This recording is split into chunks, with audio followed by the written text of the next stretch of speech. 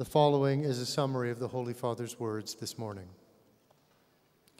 Dear brothers and sisters, we return now to our catechesis on the family by reflecting on the situation of our brothers and sisters who have divorced and entered a second union.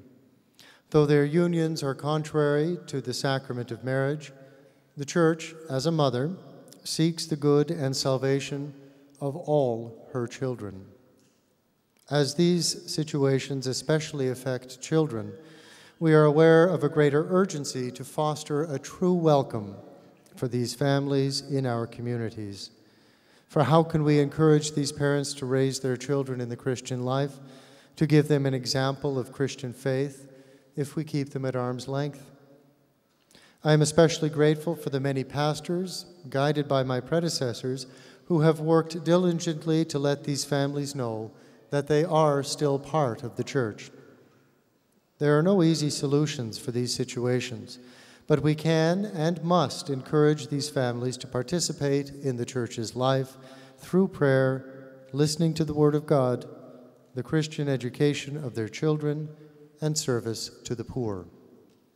As the Good Shepherd gives his life for the sheep, so the Church, as a mother, gives her life for all her children, by being always the house of the Father with doors wide open. May everyone, especially Christian families, imitate the Good Shepherd who knows all his sheep and excludes no one from his infinite merciful love. The Holy Father will now greet the English-speaking pilgrims in Italian.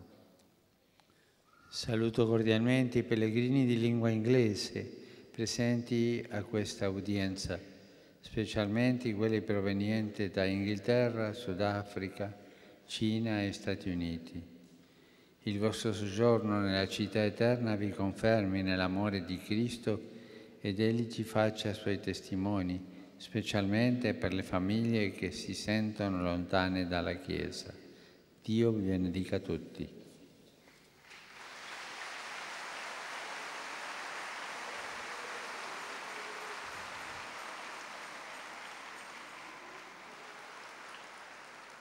I offer an affectionate greeting to all the English-speaking visitors and pilgrims present at today's audience, including those from England, South Africa, China, and the United States.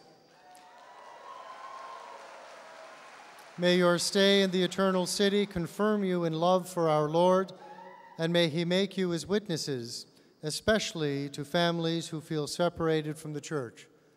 May God bless you all. Dominus vobiscum, et cum spiritu tuo, sit nomen Domini benedictum, ex hoc nunc edusque in seculum. aiuterium nostrum in nomine Domini. Qui feci caelum et terra.